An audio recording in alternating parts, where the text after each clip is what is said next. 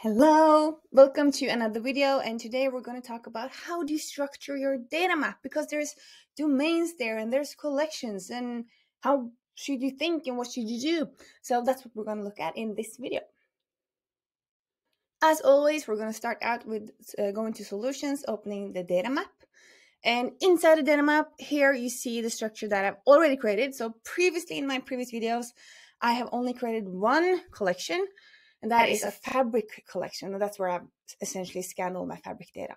And we also have a Purview Data Catalog default domain. So that was already there when I created my Purview instance. So that just exists by default. And now the thing is that I can create collections below my domain.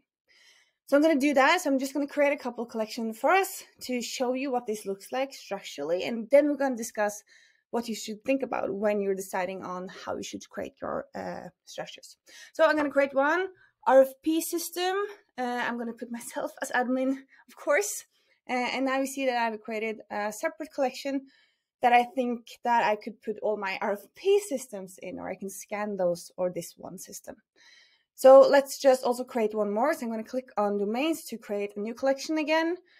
And now I want to create a collection for my master data management solution. So that will be all the data for my master data management system. So I'm going to create that as well. And now I can also create sub collections. So if I click on that one collection and click new collection again, I'm essentially creating a sub collection. And you see here, Purview Data Catalog, MDN system. That's the path of my new collection.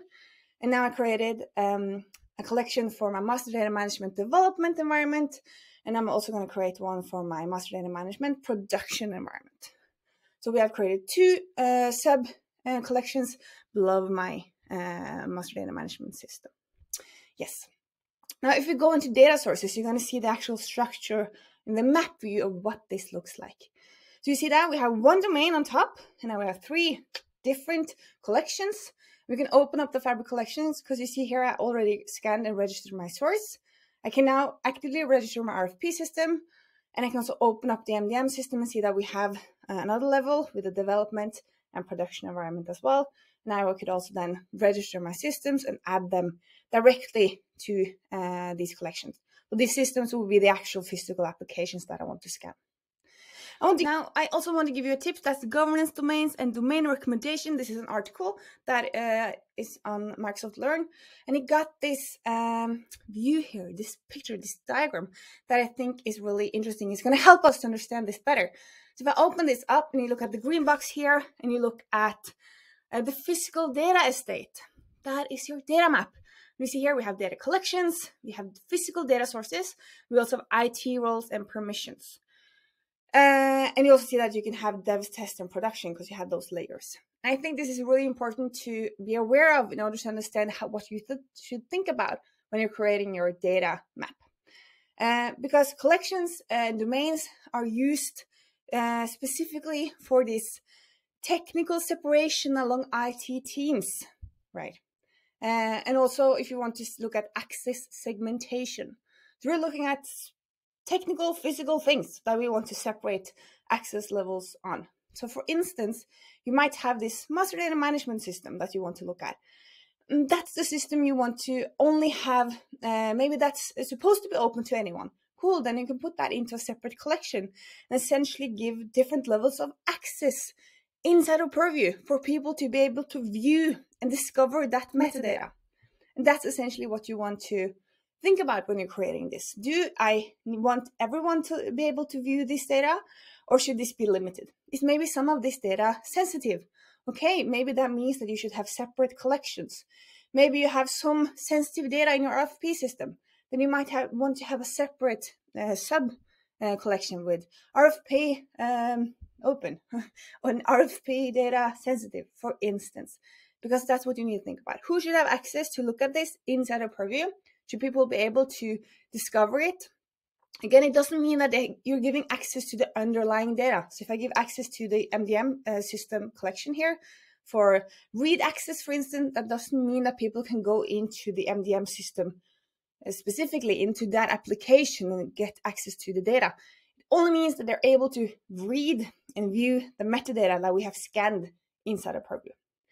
But that's what you can separate on. So that's one thing you need to think about. The other thing is that since we are in the physical data state, we're inside the data map. That's the key point here, the physical data state. That's something we can touch and feel. That means that we're looking at physical applications. And that usually means that we have some application owner. So again, what makes sense for you in your organization? Do you have one owner of the master data management system? Cool, then it would make sense to separate that. Or maybe your IT department is organized, I don't know, more in another way. Then maybe that's also what you want to mimic. But I think key point here is we're thinking about physical stuff, who should have access to what, and who own these physical assets. Because then you can have owners and admins of collections, and then they will manage and think about and care about and govern their own collections. All right, so that was collections, but there's more. There's more to look at. So I'm going to go into my domains view again. And the thing that we haven't discussed yet is domains. So you could also decide to actually create separate domains. Now, the domain I have here is the one that was default created for me, but I can also decide to have multiple domains. So I'm just going to show you how you could do that. So let's say that we have, I don't know, daughter companies in my data send company. I have a lot of companies inside that company. So I want company A to be a separate domain because I do want to have more of a separation on the governance level of that. So that could be a use case. You have separate companies, or for some reason you want more separation and it makes sense to separate this way.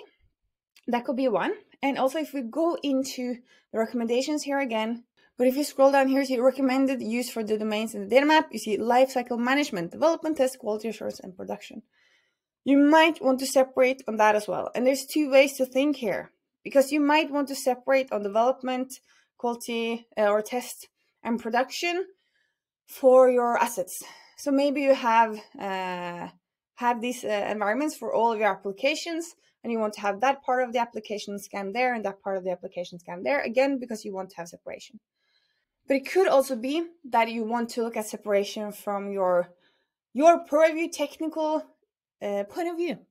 Because when you're scanning things in Purview, and especially if you're working with the underlying Atlas APIs and so on, and like hacking away a bit to make perfect lineage or whatever you want to use. I haven't talked about the Atlas API yet, but I'm going to do that later on.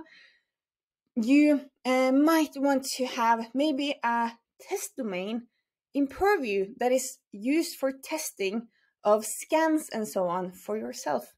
So you're not actually setting up a test environment for the test data of this application that you want to scan, or the test environment of this application you want to scan, but you're setting up a test environment for yourself in Purview because you want to be able to check and see, am I able to make this Atlas API thing work with this very weird source that I want to see if I can put in the lineage in Purview, for instance.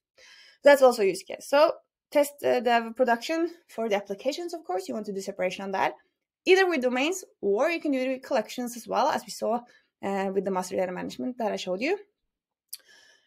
Or you can do it on the domain level, all the way on top. But here you see, so if you look at this text here, this is important. So when there's non-production and production data in the same resource, the customer has to use collections. Because there is also a limitation in Purview, which is not the negative one, it's positive, is that you cannot scan the same source twice, or that's wrong. You can scan it as many times as you want, but you can't register it more than one time. So, and that, okay, is that annoying? Well, yeah, but I think it also makes perfect sense, because that means that you're not able to duplicate any data assets inside of your data map, and that's a good thing. So I'm going to show you that limitation as well when I do some more demos here. So there's some things to think about for sure. Now we created our company A. Now I could have created more collections below there, but as we also discussed, let's say that I want to have a test environment where I'm testing Purview. I want to see what I can do with different types of setups. So I'm going to create a separate domain for that. Of course, I'm going to put myself as admin. And now I have this place where I can play around a bit. If you look at the data map now, you see that we have the Purview data catalog domain. We also have company A and Purview test, just to show you. And now I could, of course, have created more collections below, sub-collections below, or registered sources directly on those domains, however I want it. So there's some flexibility here on how you want to structure it. I think the main point is that you need to think about what you should do before you start doing it, because you should have a plan. Now, let me show you. What if I try to now register Fabric in my company A solution? And now this is the same domain that I've already, no, the same tenant ID. So I have already scanned my Fabric source in my Purview data catalog domain, as you see. But if I now try to scan Fabric in my company A, it says, yeah, you have already registered this source. You cannot do it again. I could have done it again if it was a different Fabric altogether. So that would mean that it was a different tenant ID. I had those a different Fabric. Maybe you have some companies that do have different tenants, but they're still they still want to manage their solutions from the same purview, or have the governance overview of their data state as a whole of this all of the companies. I don't know. Then that could work, and also this varies from source to source. So let's say that instead I know I'm gonna register my Synapse solution, then I could do that, and so on. Now, dependent on the different source you scan, you can separate. Fabric is a software as a service, so you're going to scan the whole thing. That means that you can only, or you can also decide to scan different workspaces, but you're registering the whole thing as one thing. Other sources you might be able to separate because they are separated in nature with servers or databases and so on. So it's going to depend. So depending on your setup, your applications, how your IT department is structured, maybe how your organization is structured. Do you have a lot of daughter companies, or I don't know, some cool things going on? That's gonna decide for you how you structure your data map. But I think tip for me, think about the physical assets, focus on those. Here we are in the physical realm in the data map, which is nice because it's something we can see and touch and feel. We understand it, and think practical. Should everyone look at this data? Yes or no? Do we need a separate access management control level for this data on the metadata that you want people to be able to access in Purview? So hopefully you now know what to do with your data map. We went through all the things, and whoops, I'm so excited that I'm messing up my microphone. Can you imagine? Okay, in my next video, I'm gonna talk to you about what's the difference between the domains and the data map and the unified catalog. So in the data map we have domains, in the unified catalog we have domain. What should we do? How should we think? We're going to go through that in the next video. So see you there. Bye.